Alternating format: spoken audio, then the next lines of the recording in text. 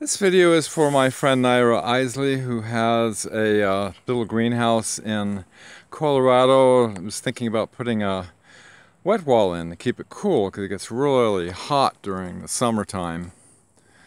And so commercially they cost like over $1,000, but I'm going to show you how you can make one for about under $100. So we're going to go in here, since everything I tore everything apart because we've got algae growing and everything, and the beautiful apple blossoms.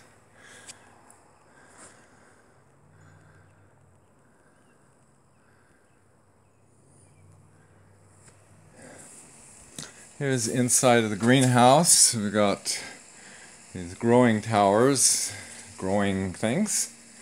Now this is what the wet wall looks like.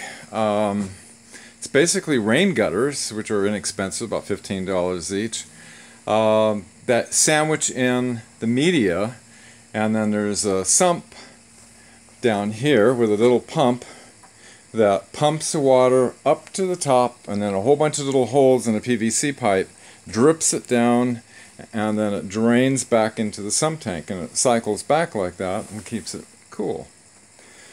Since I had to take this all apart because it was all clogged up with algae, I'm going to use an ozonator to get rid of the algae. This is what the media looks like, and it fits in to this framework made up of rain gutters.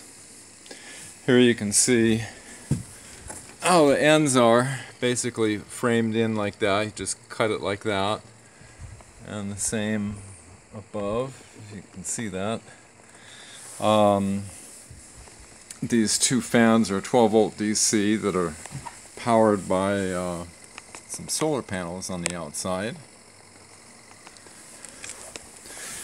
So all you need is 3/4 inch PVC, and you don't have to glue these fittings, just hand fit them together.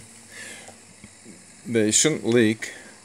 And then to prepare the drip tube, you can see there's like about 100 holes spaced 1 inch apart using an 11/64 inch drill that causes the drips uniformly across the media.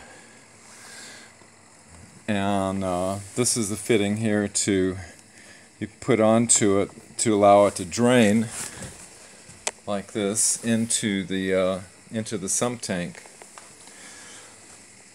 Yeah, and you can thermostatically control it so that when the temperature gets too hot, the sump pump turns on and keeps everything nice and cool. And that's how you save a whole lot of money and keep your greenhouse cool. And I hope this helps. If you have any questions, let me know.